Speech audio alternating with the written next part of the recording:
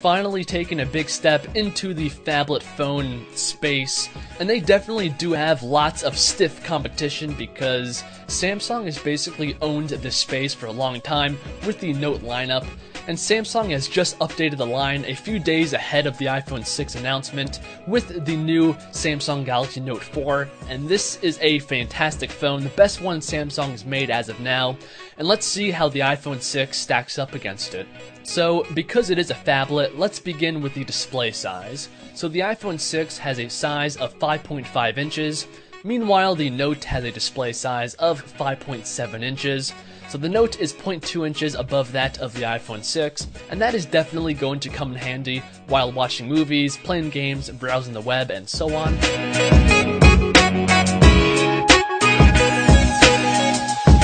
Now let's move on to the resolution of these phones. So the iPhone 6 has a panel that is 1920 by 1080p, giving it a pixel density of 401, which is definitely not bad, but when looking at the Note, which is this phone's competition, it is not even close because the Note's panel is 2560 by 1440, giving it a massive pixel density of 515. So I think we can easily say that the Note 4 is the best phablet when it comes to the display, both in size and resolution. And once again, that is a big deal because when it comes to phablets, the biggest selling point of the phone is the display because that's why you're buying a phablet, and the Note does pull ahead in this section. So next up is the build quality of these phones, and in the past, this would be an easy win for the iPhone over a Samsung phone, because for a long time, Samsung phones have always been made out of plastic, and you guys know all the iPhones, including the iPhone 6 and 6 Plus, have an extremely nice, full aluminum unibody design.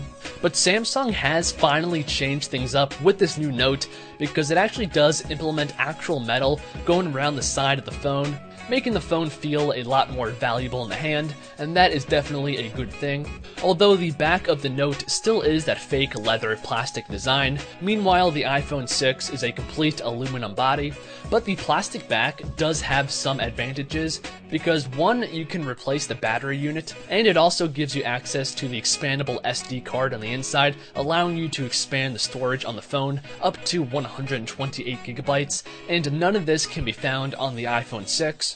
So when it comes to the build quality, I'm going to have to say that this is a tie because yes, the iPhone 6 does have the full aluminum body, but the Note does implement metal on the sides, and it does give you full access to the inside of the phone, allowing you, like